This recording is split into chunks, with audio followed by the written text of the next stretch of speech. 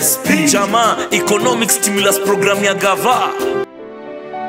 The Economic Stimulus Program's fish farming component aims at improving nutrition by reducing dependence on traditional high-starch food staples like maize and potatoes. Fish products provide high-protein diets and contribute to improved nutrition, health, and overall well-being of consumers.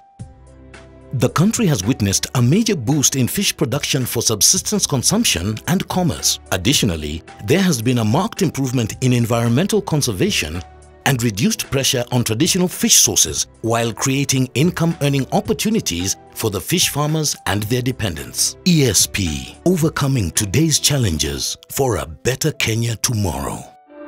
ESP Jama Economic Stimulus Program ya Gava.